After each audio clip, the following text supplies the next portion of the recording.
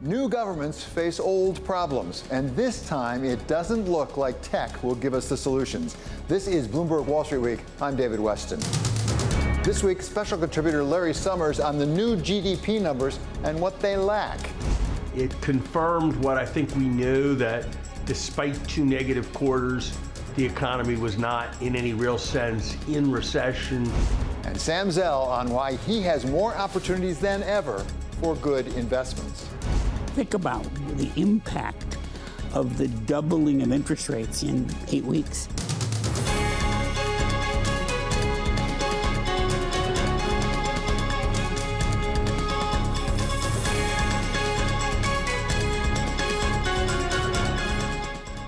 This week, Global Wall Street saw 3 new or sort of new governments installed, with Rishi Sunak officially taking over as the new Prime Minister of Great Britain and promising to make nice with the markets.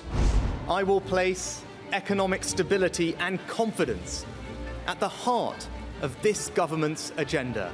This will mean difficult decisions to come.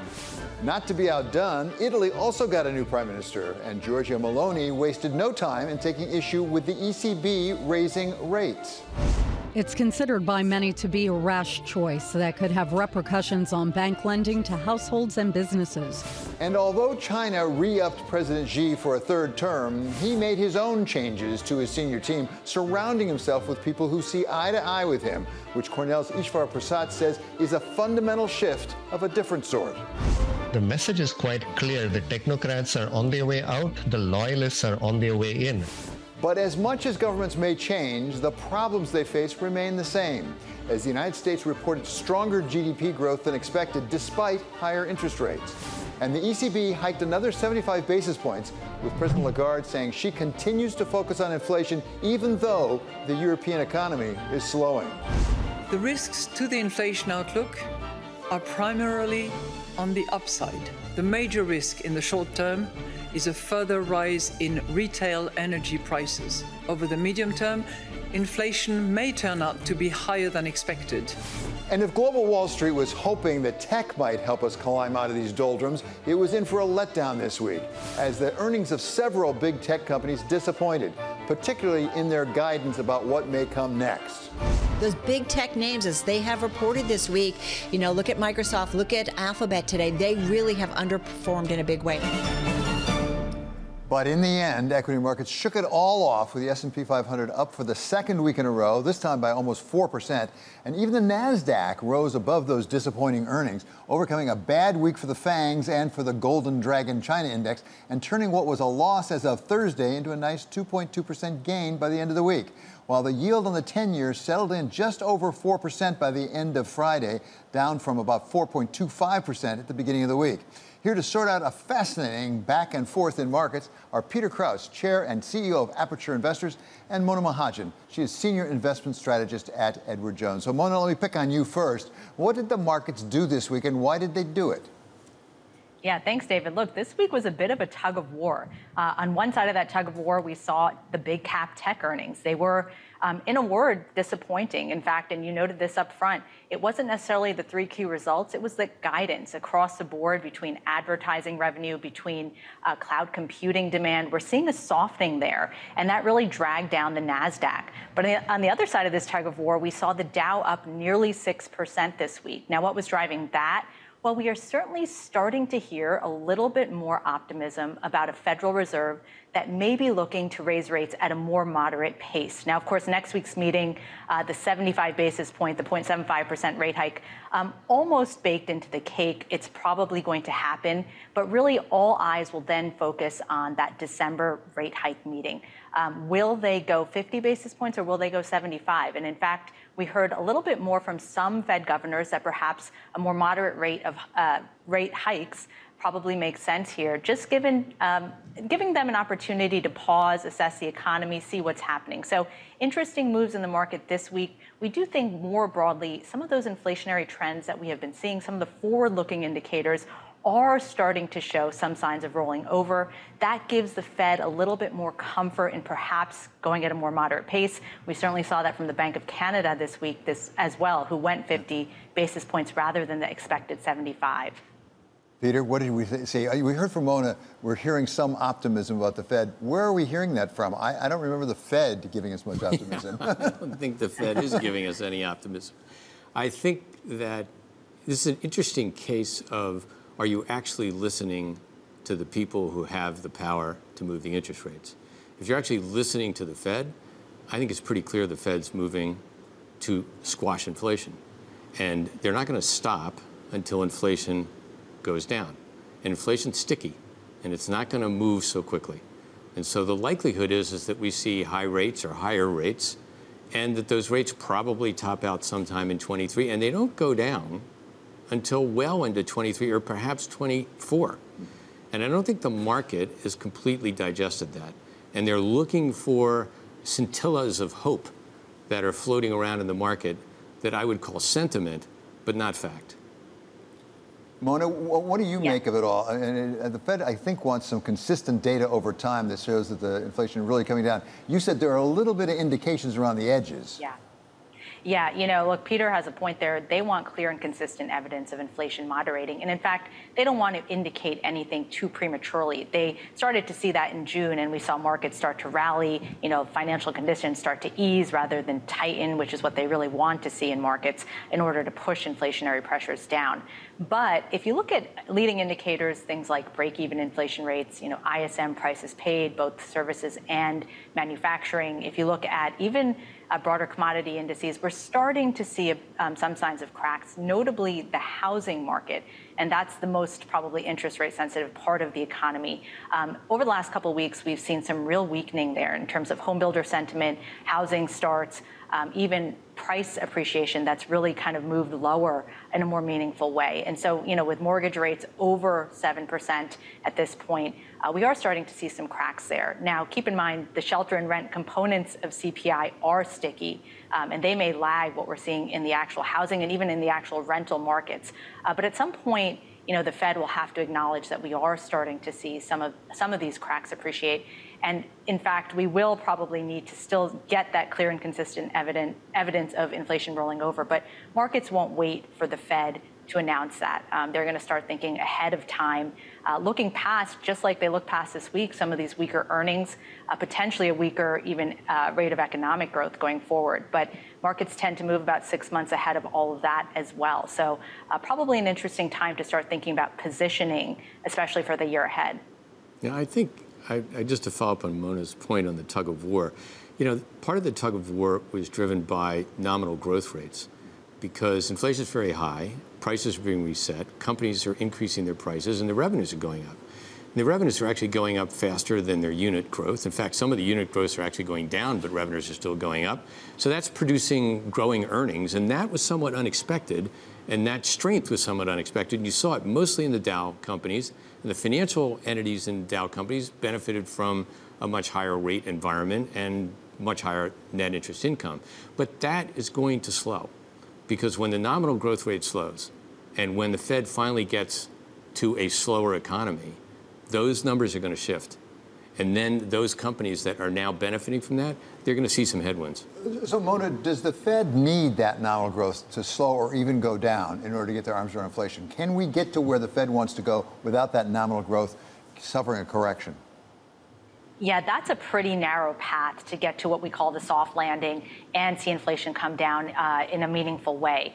Now, you know, what the markets have probably already priced in is some sort of mild recession in the first half of 2023. And, you know, keep in mind, historically, if we do get that scenario, markets are down on average 25 to 35%. Every cycle is unique, but we have gotten down to 25% in the S&P, over that in the NASDAQ already. And so at this point, you know, if we continue to see softness, as we mentioned, in the economics and even in the earnings figures, markets may start to look past that.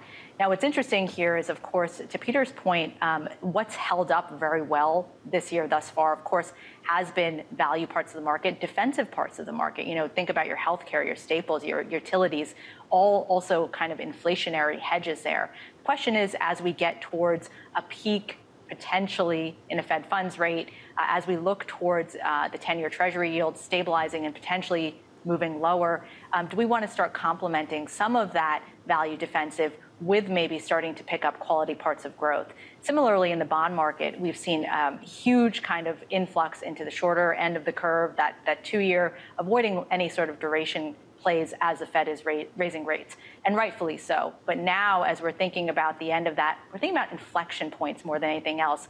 Probably an interesting time to start thinking about complementing your bond portfolio as well. You can finally lock in 10 years at close to 4%.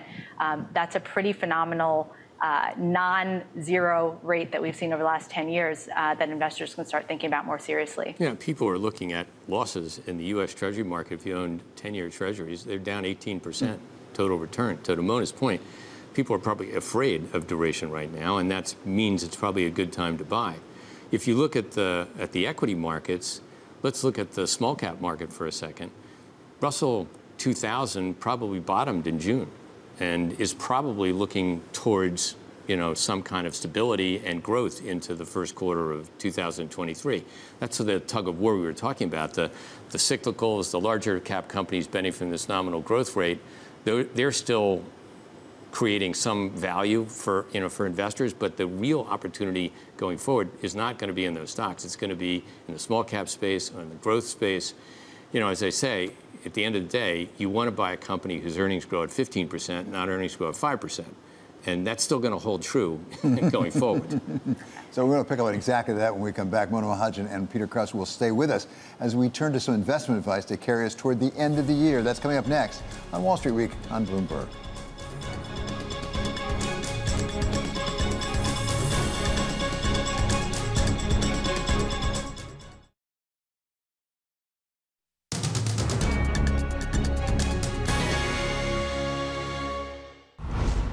Time alone will tell whether Black Monday enters the history book as the day American confidence was so shaken that a premature recession resulted, or merely as the day the computers went wild and through the wonders of so-called program trading turned a normal correction into an early Halloween.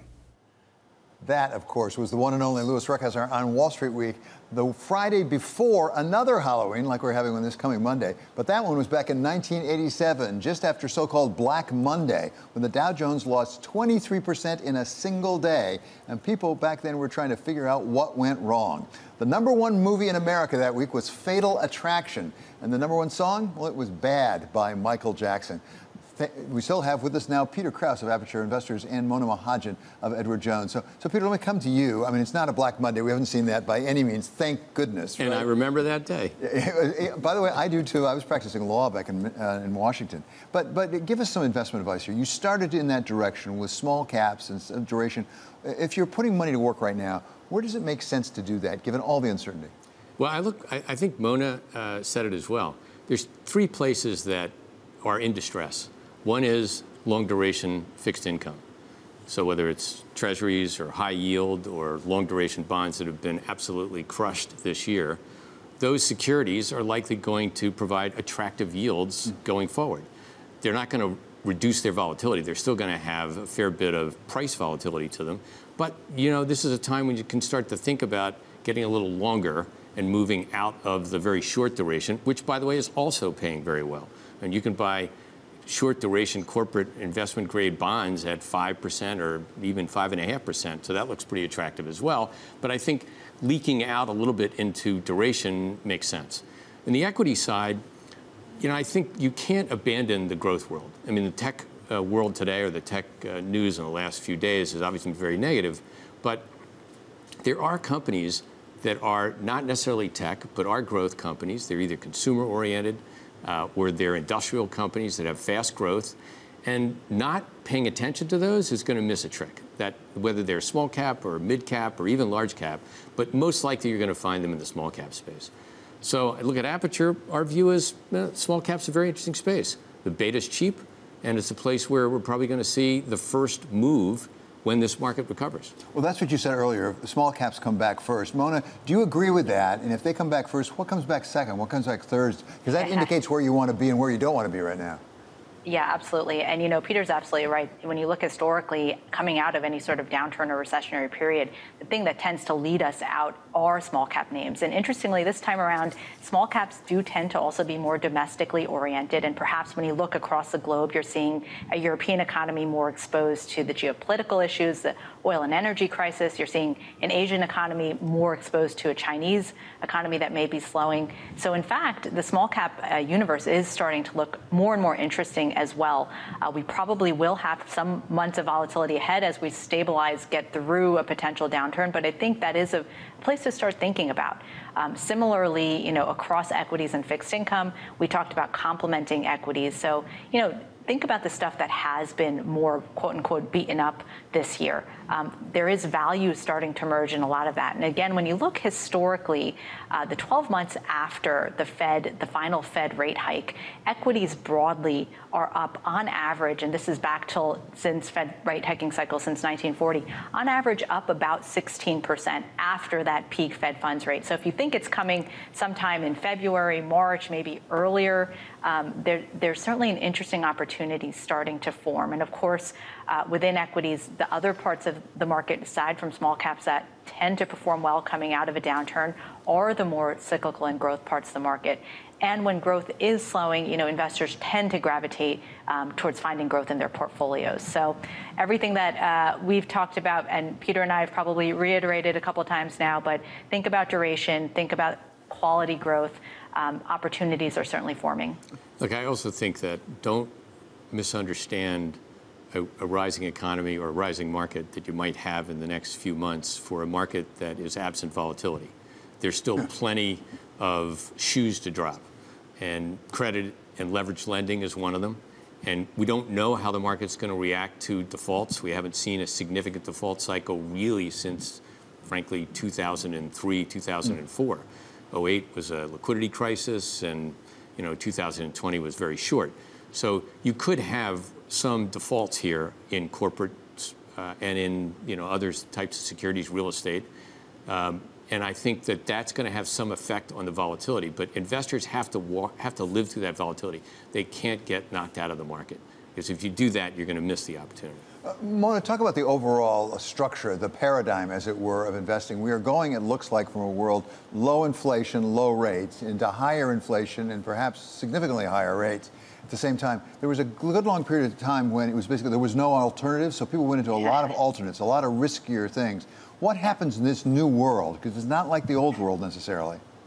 Yeah, that's spot on. And in fact, we all know the TINA acronym, there is no alternative. It served us well, probably from the great financial crisis through the pandemic. We saw a lot of investors pushed out the risk curve in order to get that return that they were seeking. And of course, as rates rose pretty rapidly through 2022, what we did see is a lot of the more speculative parts of the market have started to see the air let out of those tires as well. Think about the SPAC market earlier this year, the meme stock market, even crypto to some extent. We've seen large compression in valuations, large downturn in values overall in a lot of those more speculative bubbles.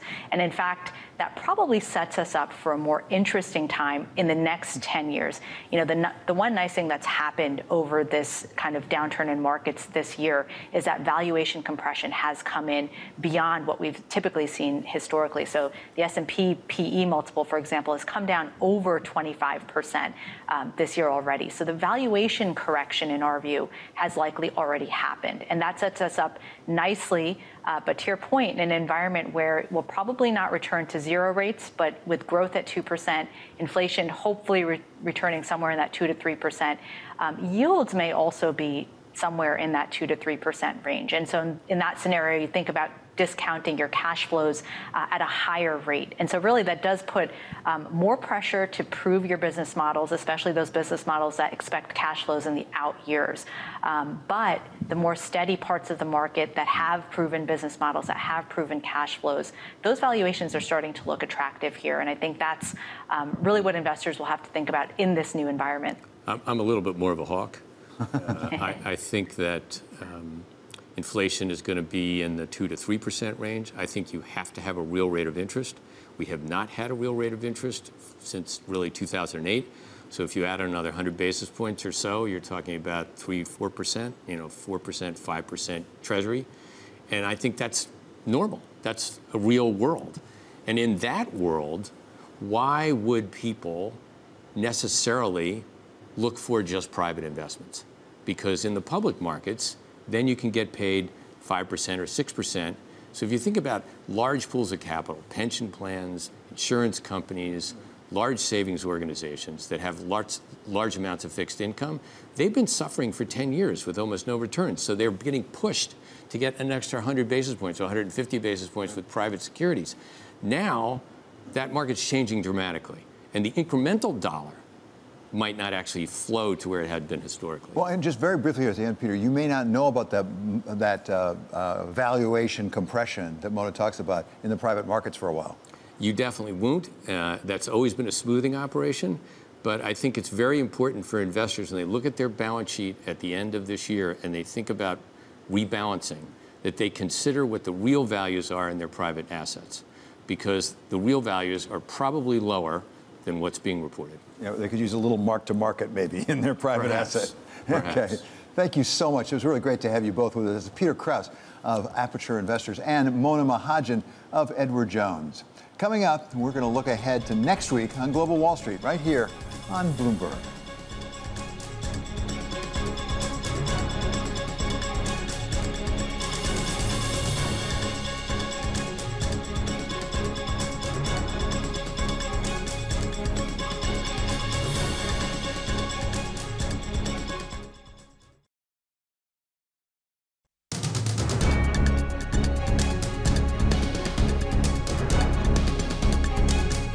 Well, this week in Asia, it is the battle of the financial hubs. So Hong Kong is set to host the banking heavyweights of the world for an investment summit. We're going to be seeing the heads of Goldman Sachs, Morgan Stanley, Citigroup. All of them are expected to attend, with the focus among officials on proving that the city is still open for business. Now, it recently slipped in the financial centre rankings versus Singapore, which is also hosting a major fintech event. That one starts on Wednesday. Earnings-wise, the spotlight shifts to Japan in the days ahead. We've got Toyota, Sony. They're among the highlights for us. With investors, they're going to be looking to gauge the impact of a weak yen and on high alert for any adjustments to forecasts. It's a big week for the Bank of England. It's set to become one of the first major central banks to actively sell bonds held on its balance sheet. After QT gets underway, the BOE also has a rate decision to attend to, with investors pricing in a 75 basis point hike at this Thursday's meeting. In the Middle East, APEC, one of the world's biggest oil and gas conferences, kicks off. Bloomberg TV will be speaking to many of the top players in the industry, and from fossil fuels to climate change. Last but not least, the COP27 conference gets underway in Sharm el-Sheikh in Egypt on Sunday. The focal point of the week will be the Fed's policy decision on Wednesday. Market pricing showing investors overwhelmingly expect the FOMC to boost interest rates by 75 basis points for a fourth straight meeting. Though we should say that pricing beyond November suggests Jay Powell could signal a downshift to 50 basis points for the following meeting in December. Economic data next week centers around Friday's release of the October payrolls report, which is expected to show U.S. employers having added the smallest number of jobs since the pandemic disruptions in 2020. Elsewhere, earnings season continues with more than 100 S&P companies reporting, including Pfizer, Uber, Roku, Etsy, Kellogg, and Moderna. And finally, Netflix's lower price advertising tier is set to officially launch in the U.S. It'll cost you $7 a month, and remember, no more password sharing. David?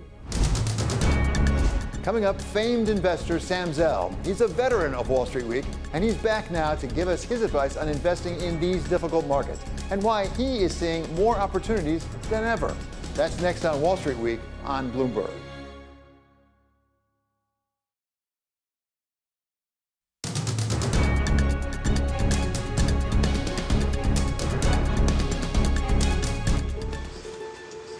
What a difference a few rate hikes make. Not that long ago, when interest rates were at record lows. The easy days where they dump money on you and you don't have much inflation and you don't have much tightness, those are past. You almost couldn't avoid making a deal and setting new records for M&A. We are continuing to see just tremendous momentum in U.S. M&A. But things have changed. Money isn't free anymore. We have got to get inflation behind us. I wish there were a painless way to do that. There isn't. And credit is cutting into that record deal flow. I'm looking now at credit spreads in the mid 400s, and they just look too expensive to me. So what does that mean for the deal maker? And are there many deals that still make sense in this new world?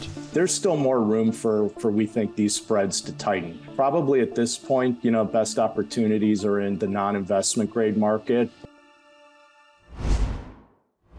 And now we turn to a deal maker par excellence. He is Sam Zell. He is the chairman and founder of Equity Group Investments. Sam, welcome to Wall Street Week. I know you've been on this program in the past. I have. Okay, so let's talk about what an investor does in this new environment of increased inflation and increased interest rates. First of all, tell me what's going on with your company. Are you seeing less deal flow?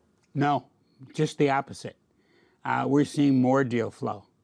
We're seeing more situations where companies are having difficulty figuring out what to do. We're seeing situations where 9 months ago, financing a transaction of XYZ size was nothing. It was, as you said, money was free. What's changed dramatically, think about the impact of the doubling of interest rates in 8 weeks.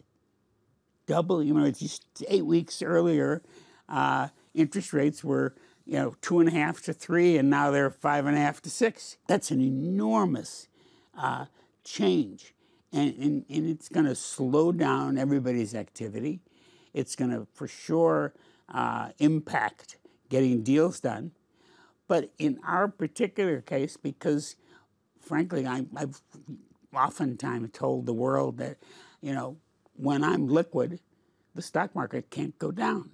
It only goes down when I'm illiquid. And here I am sitting there with a level of liquidity I've never experienced in my life, because my focus for the last 3.5 years has been on nothing more important than liquidity. So you've got a significant deal flow. If anything, it's bigger than it was before. What about the quality of the deals? Are they different from what they were, for example, pre-pandemic? I think they are, because I think they're a little more realistic. I think in pre-pandemic, when money was free, there were transactions. The whole SPAC market was we did a SPAC and chose not to take it to the next level, because when we did the SPAC seemed like a very interesting way to, in effect, monetize opportunity. It very quickly became a highly speculative scenario dependent on preposterous valuations that ultimately led to the crash of the whole SPAC market. World has changed a lot since then. And the change is basically modifying what you can do. On the other hand, there's always demand for capital. And there's always, that demand is always on the shoulders of those that have preserved liquidity. So let's talk about some specific investment opportunities. Energy. Yeah, you know energy terribly well. Yes. Do you see opportunities in energy right now? There's been a lot of tumult in the marketplace because of Russia and Ukraine and all sorts of reasons. Yeah, we continue to do something in the energy space, not as much as I would have thought when this period began. The volatility in the energy space has been so extreme. Just think about it. Within a 12-month period, the price of oil, vacillated between 30 and 120. That's an incredible level of volatility.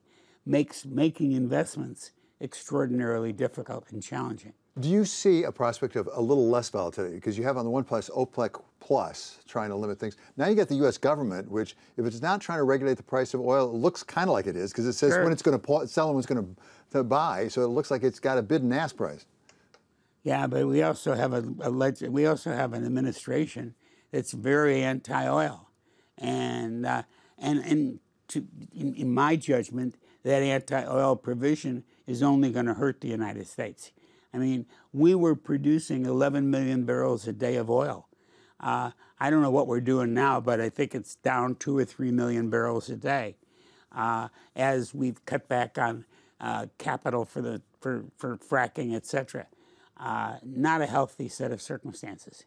Now, the oil companies almost invariably say it's because of the administration, because of regulation, and their move toward renewables, things like that, so they don't want to make the investments. The administration says, no, no, no. You could simply make the investments. The problem is that your investors want it returned to them, that it's really a market phenomenon. It's not the government. I'm sorry, I don't. I mean, I've heard that speech made by the government. I don't believe that in the least.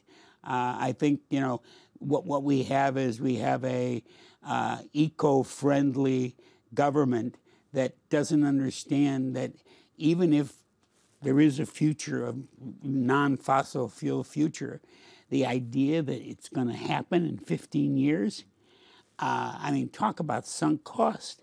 I mean, it just doesn't make any sense. And so we're in effect creating a shortage by virtue of depleting oil, depleting capital into the fossil fuel area that creates inflation that it just doesn't make any sense. Sam, as I recall, you bought some distressed assets in oil back in 2019, thereabouts. That's correct. Did that turn out to be a good deal given how badly we need the oil now? Probably 50-50. In other words, again, it didn't do as well as we expected because the volatility in that commodity was just beyond belief. I mean, nobody had ever seen that happen before. Are you interested in nuclear? I mean, a lot of people say we can't get to where we want to go without some nuclear component. Yeah, I personally agree with that. It's like cryptocurrency. It's one of those areas where I don't understand it well enough to be able to invest in it. But given the difficulties with fiat currencies you've identified, I understand you have bought some gold, not a lot. Yes. First time in my life over the last few years, I've bought gold securities and actually bought hard gold. And are you a buyer going forward? I'm not sure. I bought it kind of as my own definition of a hedge. I haven't done well with it. I haven't lost on it, but in a world where I think fiat currencies are being massacred or hurt, I think in that kind of a world, more focus on some hard currency is relevant. You're very much identified in a lot of people's minds with real estate. As I recall, you started that maybe when you were in law school at the University of Michigan on the side. Undergraduate, University of Michigan. So talk to me about real estate, where we are right now. We've got some record high rent prices. We've got mortgage rates going up. Tell us your view on the real estate market right now. For all practical purposes, I haven't bought anything in 10 years. And where the opportunity has created, I've sold it a lot. I felt that the real estate market generally has been overpriced, particularly on the private sector, as opposed to, I think the public markets have actually done a very good job of sensitizing people to what's going on in real estate. On the private side, I mean, we took over a public REIT 7 years ago with, I think it was $13 billion of assets. We bought nothing with that portfolio and sold 142 out of 145 properties. What's really incredible is we sold 142 properties and I don't have one sense of regret. Not one of those deals do I say, geez, I wish we hadn't done that or waited if anything, we should have sold it faster, earlier, quicker. Because it was because of free money, it created a price structure that, frankly, was very disadvantageous to the buyer. Sam, it's great to have you back on Wall Street. Thank you so much. That's Sam Zell. He is chairman and founder of Equity Group Investments. Coming up, we wrap up the week with our special contributor, Larry Summers of Harvard. That's next on Wall Street Week on Bloomberg.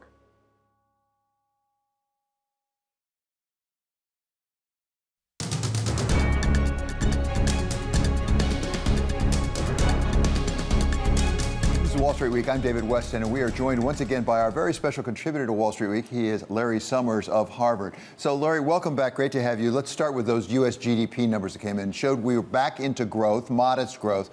What did you see in those numbers that would indicate where we are headed? I think it's hard to know. It confirmed what I think we knew, that despite 2 negative quarters, the economy was not in any real sense in recession at this point. But if you look through the numbers to private domestic demand, which is probably the best indicator of economic strength, it really wasn't very strong, well below 1% for the third quarter. And so I think what we've now had for 9 months is essentially no GDP growth and inflation on core measures probably stronger than it was at the beginning of the 9 months, suggesting that we've got real challenges ahead. There continue to be arguments that inflation rates are going to come down, but we haven't yet seen them come down. So I don't think the fundamental picture that a soft landing remains an enormous and unlikely challenge is very different than it was before we got these numbers. Well, we're getting some political blowback now, as you know. Sherrod Brown, the senator from Ohio, wrote a letter to Jay Powell. It's followed by Mr. Hickenlooper, senator from Colorado, saying, you know, we shouldn't give up these gains we've had in employment and progress we've made in the name of fighting inflation. Are we going to see more and more of that political pressure, do you think? So I think there are 2 points. The first is that the political pressure is a counterproductive strategy from the point of view of those who launch it. Frankly, the Fed doesn't listen, and if anything, feels more pressure to prove its independence. So they don't influence short-term rates and what the Fed actually does, but they do raise questions in the mind of market participants, and they raise long-term rates. So political pressure is a fool's game and actually probably makes financial conditions tighter than they otherwise would be. And that's entirely apart from the merits of the argument being made. I yield to no one in how much I loathe unemployment and want unemployment to be as low as it possibly can be over time. The concern is that, as in the 1970s, if we don't contain inflation, we set the stage for much more financial instability and unemployment.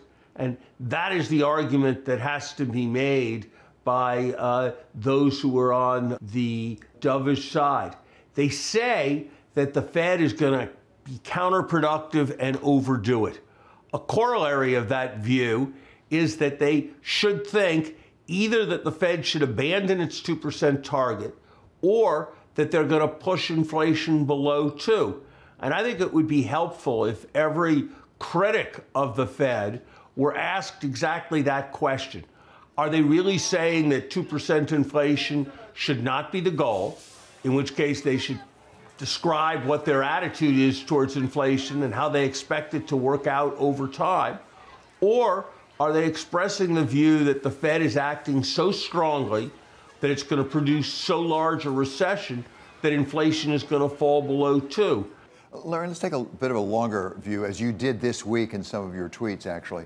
We had a study out showing how much we lost in our children's education because of the pandemic, something like 6 months. And you translated that, actually, into what that really means for the economy. Tell us about that problem. Look, we talk on this show about financial capital, and it's very important. But human capital is even more important. And what a generation of economic research has now shown is that human capital is the most important determinant of our economy's long-term growth and most important determinant of the fairness and equity with which incomes are distributed in our society.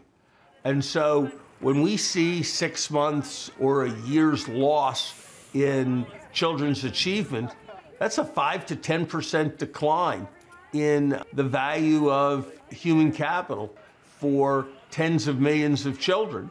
And if you add up what that value is in terms of the lost earnings down the road, it's comfortably into the trillions of dollars and not just a few trillion. So we've gotten some really very, very discouraging news, and it points up the importance of our doing much more and much better on what we're doing in the whole education system. We can't fix what happened. We can't fix the non-learning that took place when kids were at home during COVID. We can do everything we can to double down on learning going forward. And that's about how our schools are organized. That's about who's staffing and teaching in our schools. That's about making sure they're adequately resourced. And in my view, that's absolutely critically about accountability for everyone. Accountability for those teaching and administering in the system, and also accountability for the kids, whether it's the fact that close to 50% of all the grades in the Ivy League are A, straight A, not A minus, or whether it's social promotion in too many of our schools, or whether it's the move away from testing because we don't like the messages that tests send relative to our social aspiration. We have got to get more serious about actual knowledge acquisition in our education system at every level. Larry, we started the week with President Xi coming out and unveiling his senior management team, if I can put it that way, which surprised some people because there were no perceived as moderates at all. They were really people who are very much aligned with him. He also had a fairly aggressive speech on his economic policy in China. What did you make of where China is headed? Certainly the markets didn't like it very much. I think anybody who thought that the posture of Chinese policy was politicized before the Party Congress, but would be reformist after the Party Congress, got absolutely nothing to make their views confirmed. They didn't get it with respect to COVID. They didn't get it with respect to personnel. They didn't get it with respect to rhetoric on the policy substance. So given what happened, I wasn't surprised to see markets respond with disappointment. Now, ultimately, what happens is going to depend not on what was said and just which personnel appointments took place at this Party Congress. Ultimately, it's going to depend on how things in the Chinese economy play out, and it's going to depend on the judgments that President Xi makes. I'm not optimistic for China's economy for reasons we've discussed in either the short run or the long run, but we will have to see.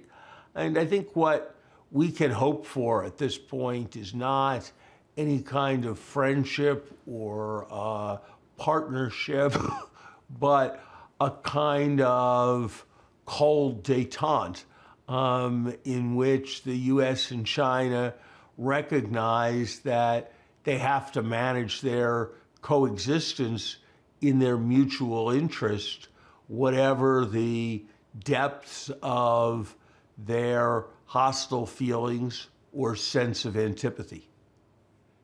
And finally, Larry, let's end up on golf, something that you are very devoted to. I dabble in a little bit. Augusta National. It appears that the Department of Justice is now investigating, along with the PGA.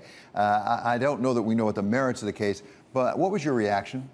I've got no idea what the merits of any of it are, but I have to wonder, at a time when the Justice Department, the President, are claiming that we've got massive problems of monopoly and concentration in our economy, and when inevitably legal resources are finite, whether protecting millionaire, multimillionaire PGA players from some kind of exploitation is a sensible allocation of resources and a sensible judicial priority. Even on the worst view of what is happening, I see a lot of other abuses in our country that seem a lot more serious. And so I wonder about this choice, and I wonder whether there isn't some headline-seeking element in it. But again, I'm not aware of any details on the merits. Okay, Larry, thank you so very much. Always great to have you with us. That's our very special contributor for Wall Street Week, Larry Summers of Harvard. Coming up, they say the markets are always right, but do we always have to listen to them? That's next on Wall Street Week on Bloomberg.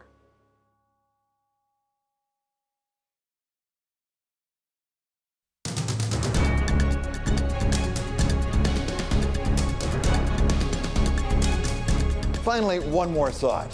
Getting it right and getting it wrong. Nothing feels better than having plans work out even better than we'd hoped. Pfizer betting big on mRNA and coming up with a COVID vaccine.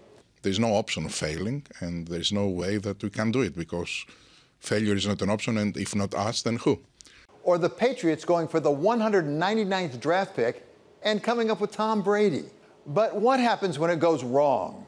When you take a big public position and get your head handed to you, like President Putin deciding to invade Ukraine, expecting a quick and glorious win. President Putin is failing in Ukraine.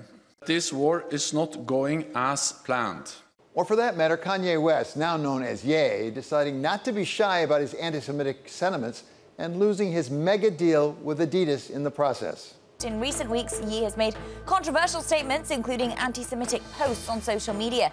That's turned his Yeezy line of sneakers into a lightning rod for criticism.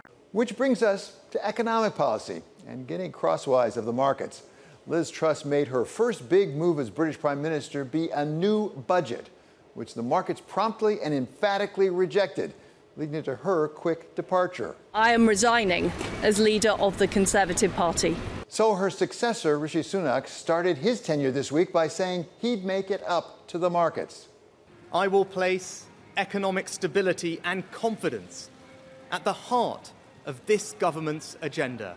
But consider the very different case of President Xi of China, who this week got his way on having a third term, surrounded himself with only his closest allies, and forged ahead on his aggressive economic policy, which led the markets to give another big thumbs down, as Mary Lovely of the Peterson Institute explained it.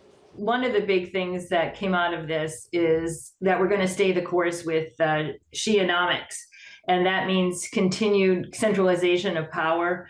We're staying the course, and the course doesn't look that great from the market's point of view. No one thinks President Xi is about to pull a Liz Truss. So in the course of a week, the markets won one and lost one. And the tie may be broken just over a week from now when Americans go to the polls in the midterm elections, with their opinion of President Biden's economic policies very much on the ballot.